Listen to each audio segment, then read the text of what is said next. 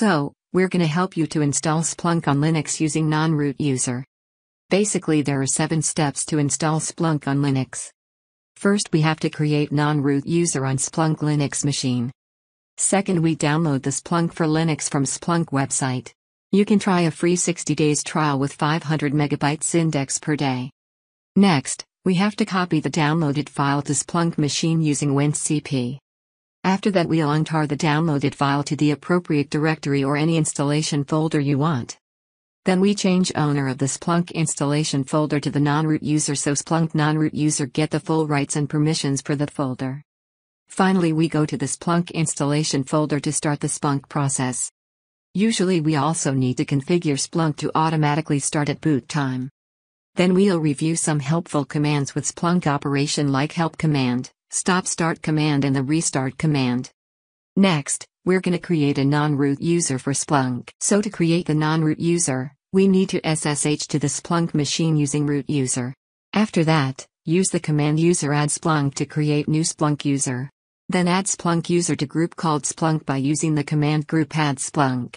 In my case, I've already created the Splunk user on Google Cloud Platform so the commands will prompt an error said that the user already exists. Now the Splunk user is ready for the next steps. To download the Splunk for Linux, we have 2 ways. First we can use J command on Linux and second we can use a web browser to download. I'm gonna use Chrome browser for the download. Open Chrome, access the URL provided. In the download page for Linux we see that there are 3 types of file. Deb file for Debian Linux distro such as Ubuntu, the compressed TGZ file and the RPM file for distros such as CentOS. I'll download the TGZ file. Now we have the installation file. Next, we'll copy this file to Splunk machine. To copy this installation file to Splunk machine, I use the WinCP tool on Windows. Just click and drag the installation file to the Splunk machine and wait for the file transfer to complete. Next, we will uncompress the TGZ file that was transferred to Splunk machine in the previous step. To do that, we have to SSH to the Splunk machine using root user. Then go to the folder that contains the installation TGZ file. cd/home/splunk/.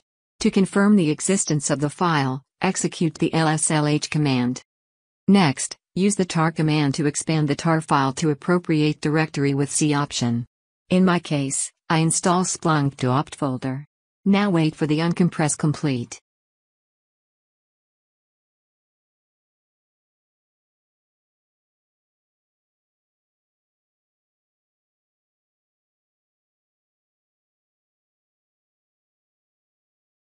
Now we need to grant Splunk user to be owner of the installation folder to get the full rights and permissions for Splunk folder.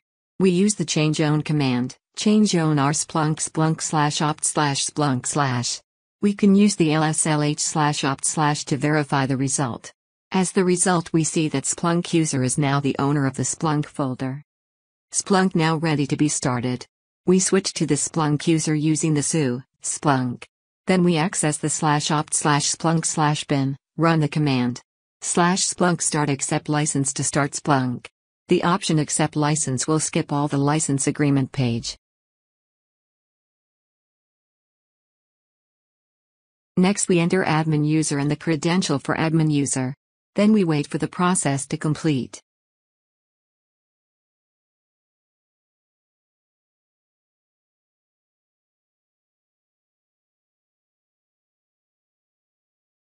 Now Splunk is already running but we may need to configure Splunk to automatically start at boot time. We use the command /Splunk enable boot start.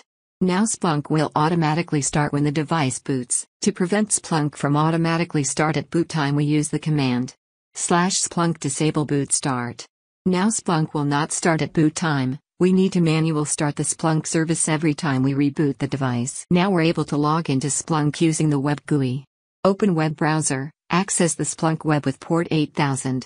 Please note that by default Splunk will not enable HTTPS for the web GUI, so you might want to enable HTTPS for security reason. Using the admin credential that you created in the previous step to log in. You're good to go now.